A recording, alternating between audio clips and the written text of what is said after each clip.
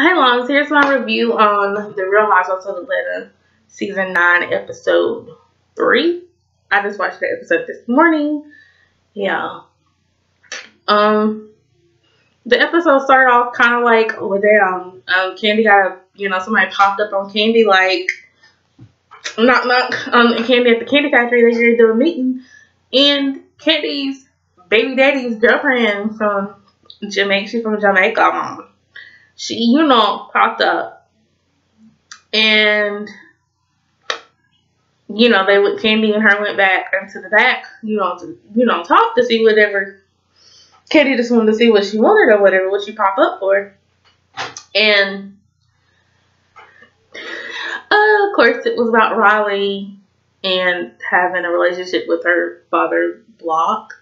I guess it Block. Yeah, anyway. And so, because apparently he's like wanting to do music, in the music industry like Candy, excuse me, but I don't think he will know like Candy. I'm just gonna throw that out there. That's some shade, yeah, that's some shade. But, and she's supposed to be his artist, and I'm like, oh, okay, so she ain't heard nothing. But okay, anyway. She was like, I've been talking to Block, to reach out to Raleigh, and discuss, talk to her. Cause like I guess she's met Raleigh when she was younger, but Raleigh's at that age now. Cause I remember that first season that Candy was on The Real Housewives of Atlanta, cause they even showed the clip. She's like, I really don't want to have anything to do with him. Like, it broke my heart. Like, Candy was just, Candy was describing or, explaining, there's been times where Riley reached out to him and he wouldn't return her calls. Or there's been times where he tells her he's going to come and get her and he doesn't show up. To me personally, being a girl who had a father but then found out that wasn't my biological father, that hurt. And I can only imagine not having a father in my life, because my father is dead and gone, and I can't say I would reach out to him because of the things that I've heard from my family. I probably wouldn't, because there's been times where he's told my mom he was going to come see me and he never did. And so I can honestly say I would be the same way Riley is. I would not want to reach out. And so I don't blame her. And I don't blame Candy for not wanting to push her to reach out. Because what's the purpose of reaching out? She's at that age now where, yes, she's at that age now where she can make a decision on her own. And I believe she's a smart girl and she make the right decisions. She was raised by a wonderful, strong black mom, and she has a wonderful role model in Todd. So I can see that she wouldn't take a different path that most girls take when they don't know their father. Because I could have easily went down that road, and I did for a little bit. But then I realized I have a father, and he loves me just the same, and I didn't have to take that path. But I see where Todd, after everything was said, Todd was like, but she needs to reach out to him. She needs to at least open the door for that. And if it doesn't work out, then it doesn't work out. Then I would let it go. But it's ultimately up to Riley on how that goes. It's because Todd made the point. She's like, he found out about his daughter when she was younger, and he's like, it changed my life. Like, I had to be there for her, and I wanted to be there for her, and that's good on Todd's part. But Block, I can tell he's like a different kind of breed of man, and I just don't know. I don't know. And yeah, that's something that's, that's touchy. Like, you have two sides. You have her side, and then you have his side. And then, somewhere in there is the truth.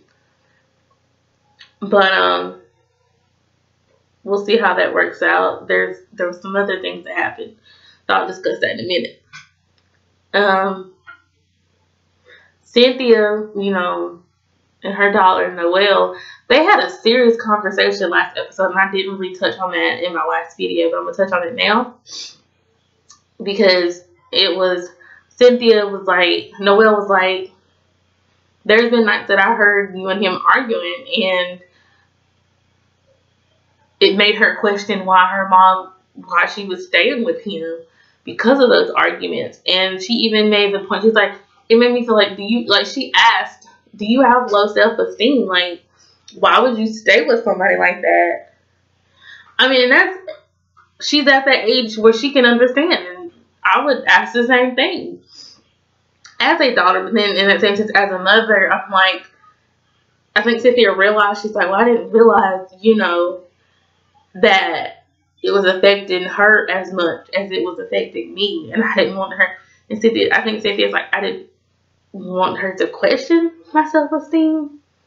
Is how Cynthia felt. I didn't think she realized, but I think she realized when Noelle said that. But okay, back to this episode. Well, Cynthia was talking to her mother and Mel mentioned, she's like, Cynthia mentioned to him that she talked to Peter. And Mel was like, I talked to Peter too. And that kind of threw Cynthia off, you could tell. And Cynthia was like, why was you talking to him? And, they went outside and Mel was like, he called me and he was like, I just really miss my life. And Cynthia made the comment, she's like, I really do miss him, but I can't be married to him. She wants him to be in her life as a friend, but not as a husband, which is understandable. I don't see anything wrong with that. You do have those people that are like, you can't be friends after divorce. And I think that's a bunch of bull. Some cases, yes, you probably can't because it was a nasty divorce. But in some cases, if it's an amicable divorce and everything, and the parties are happy and y'all want to be friends, then cool, be friends. I mean, I don't see nothing wrong with it. Portia talked to Phaedra about, she reconnected with one of her exes named Todd, and how she's, wanting a baby because her sister just had a baby, and she's like, I just want a baby from him. And like, that sounds like some shit Monique said on Little Hip Hop Hollywood, I'm just saying. But, Portia met up with Todd and she talked to him about it after they got through working out. And Todd was like, yeah, well, he's like, I don't want to do that. Like, he wants to build something with her. Like, he's like, I don't want to have to, have a baby with you and then not, be a family. Because Phaedra was like, Portia was like, I want a family. I mean, but a family can either you be a single mother and you have your baby, then okay, that's a family. But also in that same sense, a family is mother and father and baby.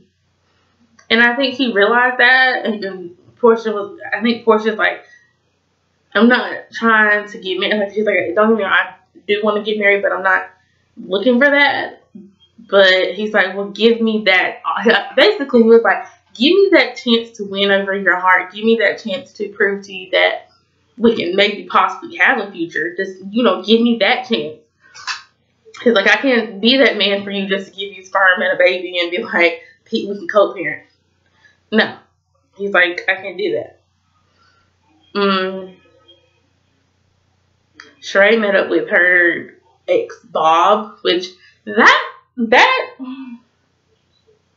I never saw coming. I never thought in a million years that they would be, cool. Because over the last couple of years that, over the season when Sheree was on the beginning of the season, her and Bob were like at odds. Like, they were at each other's throat. Now they're cool, and now Bob was like, he's like, let me move in. Like, what the?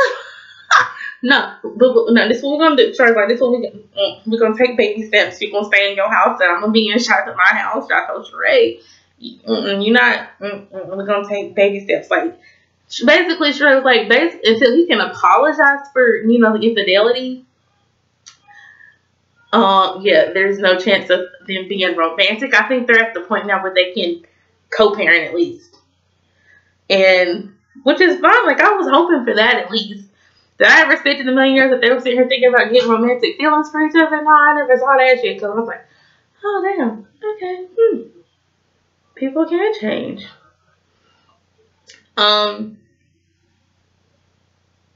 Candy met up with Sheree and they were talking about they worked out and they went and talked, and Candy, was telling Sheree about how her baby daddy wants to, be a part of Riley's life, and Candy, discussed it with Riley, and Riley said, if he really felt that way, if he really wants to be a part of my life, then why doesn't he come to me? Why did the girlfriend come? And until, I guess, Riley she didn't say no, but she said it's voided until he comes. Like, I'm not going to reach out just because your girlfriend comes. Like, you reach out to me.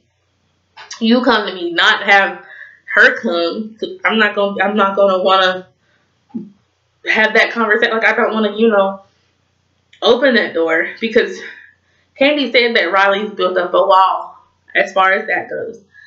And he's going to have to reach out to her to break down that wall. And when I say it's going to take some time, oh, buddy, that's going to take some time. Sheree, her and Candy and Sheree were talking about it, and then we met the baby daddy, and we saw the girlfriend again. He was like, they're making it seem like we ain't never been cool, like I ain't never been in her life. Candy's not saying that. She says that she's not saying that.